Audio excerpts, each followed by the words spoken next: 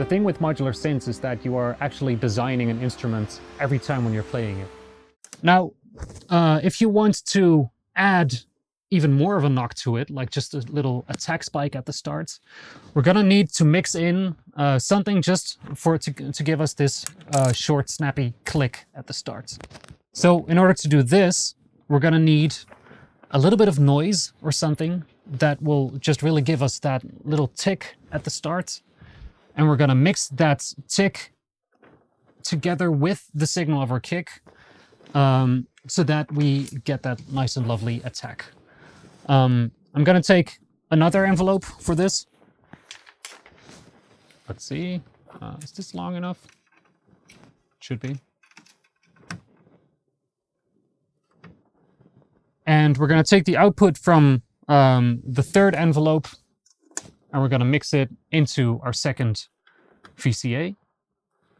And then we're gonna mix these two signals together into a mixer. Let's do that right here.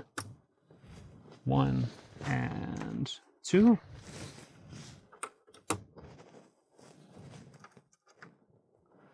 And then let's have a listen to what's going on here. We take this left output, feed it in here. Let's see if this gives us the result we're after. I just want to hear the click for a second. Out of it just... Ah, there we go. Okay.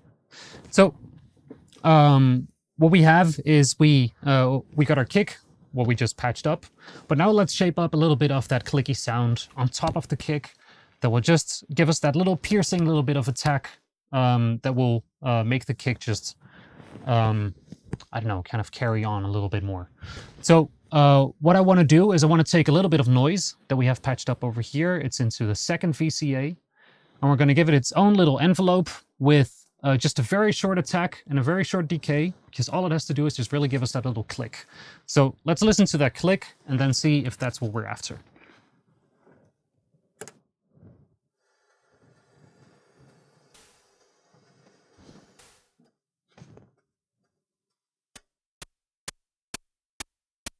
Can be even shorter. Can be super short. This is good. Now we're going to mix in the kick on top of this.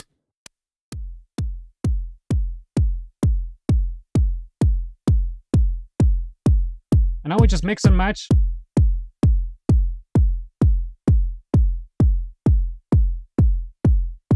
Until we think we're getting the result that we're after. This could even be even shorter, I think. There we go.